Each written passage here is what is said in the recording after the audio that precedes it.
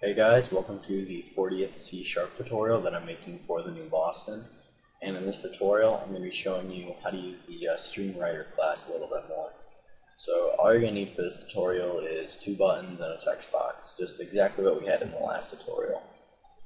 And you're also just going to need to have your StreamWriter open here and make sure it disposes of it. Now the first thing that we're going to be looking at is writing a single byte. So we're just going to do sw.basestream.writeByte. And then inside of here, it calls for a byte value. So we're just going to need to give it a value that we want it to write. And remember, to represent hexadecimal in C#, we're just going to put a 0x in front of it. And then we're just going to want to put what value we want it to write. I'm just going to have it write 00. So now we go here. Going to debug, open our text file right here. If we just look at our text file right here, the first byte is 03, so just remember that. Now we click write. Now when we go back here, it should say 00. Yep, 00. Now if we wanted it to write these bytes at a different position, we're just going to do sw.basestream.position and then just set it equal to a position. We'll just have it write the value ff, which is the maximum value for a byte, right here, and the offset is 2b. So we're just going to put 0x2b right there, and then we're going to have it write the maximum value, which is ff. So now, when we debug, click write. Now at the offset 2b, we should see the value ff.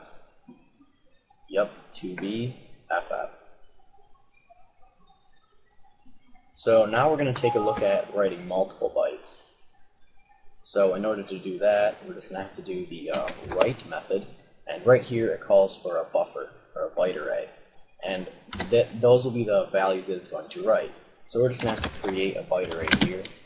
I'll just call it buffer and set it equal to some bytes. And we're going to have there be 3 bytes inside of our byte array.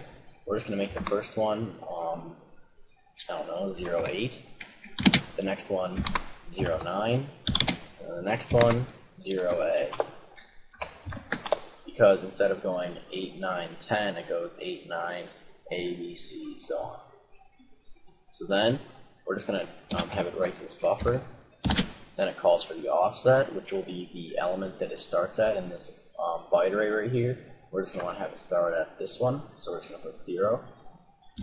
And then we're going to want to have how many bytes you want it to write out of this byte array. But we're just going to have it write all of them. We're just going to have it write all 3. And since we specified the value or the position of our writer to be at 2b, the offset 2b, when we go right here, we should see the values 08 right there, 09, and then 0a. It's written right along here because we have these 3 bytes right here we want it to write.